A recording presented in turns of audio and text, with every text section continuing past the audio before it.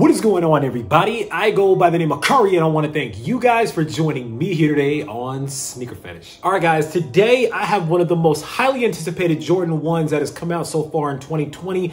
Everybody's been trying to get their hands on this. I was lucky enough to win an in-store raffle to get my hands on a pair. So without further ado, let's get straight into it. We got a lot to talk about.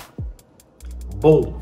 And there it is, ladies and gentlemen. This is the women's Air Jordan 1 High OG tie-dye. This right here, this is the one. This is the one that everybody was trying to get. This is the one that everybody is still trying to get. This is the one that's going for over $300 right now on the resale markets, depending on what size you have. Now, like I mentioned, I was lucky enough to actually win this pair from Hibbets. So shout out to Hibbets for that. That was dope. I actually was able to get my size, which is a 10.5 in women's, a size 9 in men. Unfortunately, this sneaker was not for the Bigfoot guys because this was a women's exclusive. Of course, technically it's supposed to be for the women, but a lot of the Bigfoot guys were upset because a lot of men wanted to get their hands on this sneaker as well. If you were lucky enough for your foot to be able to even fit in this sneaker, that was one part of it. And then you had to be lucky enough to even get your hands on the sneaker. That was the second part of it. Luckily, I was lucky enough to do both. So let's take a little deeper look at the sneaker, and then we're going to talk about the really dope history behind the shoe, because I don't think a lot of people really understand how much history is in this sneaker. It goes back to the early 90s. So let's get into it. All right, now starting with the upper here, there's honestly not a lot to talk about with the shoe itself. I mean, it's a white, black, and aurora green colorway. Of course, as you can see, it's tie-dye all throughout the upper of the sneaker here, going all around the collar, all around the heel, all the way down the eyelets, and of course, wrapping around the toe box. Now, we got to take a little closer inspection of this material on the tie-dye. Now, it is leather, but it feels like frayed leather. A couple of people have already talked about the quality of it, and it actually feels very nice, but you can actually see there's a stark difference here between the two kinds of leathers that are on the upper of this sneaker. Now, you have a little bit of this nicer, more premium leather right above this more frayed leather, and then of course you get a little bit more of that nicer leather poking out right between the quarter panels and the collar of the sneaker here. Really like that touch too. I actually think one of the interesting characteristics that they give to women's sneakers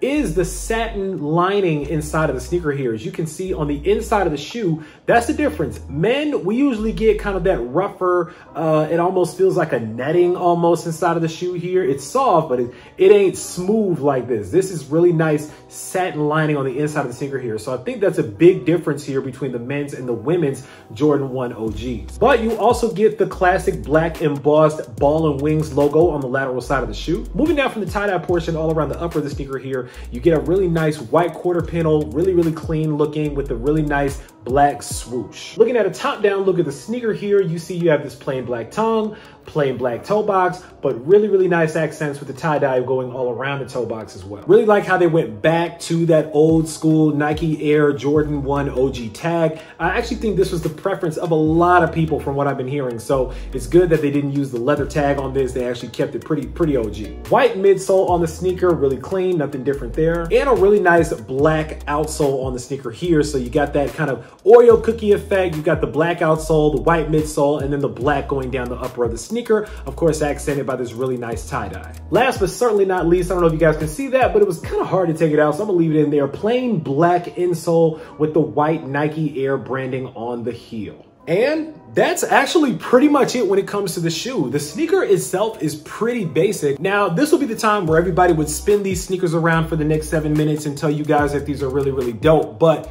obviously, you don't get that over here at Sneaker Fetish. Let's get into the history behind this sneaker. Let's talk a little bit about the inspiration behind it, because personally, I love these little stories about Michael Jordan. I love these little facts about history, about MJ. During a time where all we really thought we knew about him was how well he was playing basketball, but he had a little bit of a goofy side about him too, and these shoes actually tell that story. All right, let's take it all the way back to May of 1992. Sports Illustrated for Kids got Michael Jordan on the cover of their magazine for the second time. The first time actually being their debut copy of the magazine. I believe that was back in the late 80s. Don't quote me on that, but I want to say it was 89-ish. In any event, in May of 1992, if you guys remember, that was back when Michael Jordan was right on the cusp of coming into his second NBA championship back-to-back. They had just won back in 91, and now they were going for a second one in 92. But Michael actually took the time to go and visit the Sports Illustrated for Kids offices to do a cover shoot for a magazine that they called Michael Mania. Now, if you guys remember that cover, he he actually had on his full Bulls uniform. He had a couple of kids with him that also had on some Jordan stuff as well. I think one had on some Hair 7s, one had on some Bordeaux 7s. But Mike was dressed pretty normal. He looked like the superstar that he was at the time. It really was Michael Mania back in 1992.